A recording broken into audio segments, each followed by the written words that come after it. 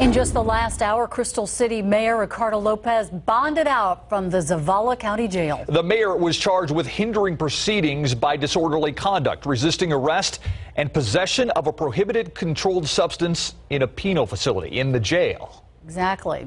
Garrett Berger was there, though, to speak with Lopez as he left jail today. Garrett, what did the mayor have to say?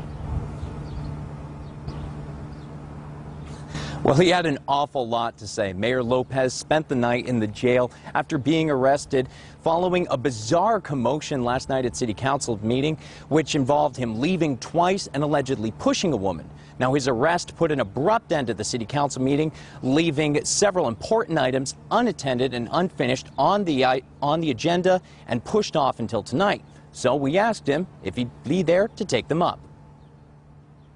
Mayor Lopez, are you not coming to tonight's council meeting? Are you planning on coming to tonight's council meeting? No, I'm not. I will not step in another council meeting. Don't care who the mayor is. Don't care if I'm the mayor.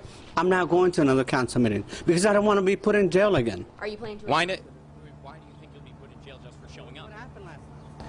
What Mayor Lopez wouldn't come out and say was if he was officially resigning. We asked multiple times, but all he would say was he didn't plan on having anything to do with City Hall. In any case, it certainly seems he won't be there tonight.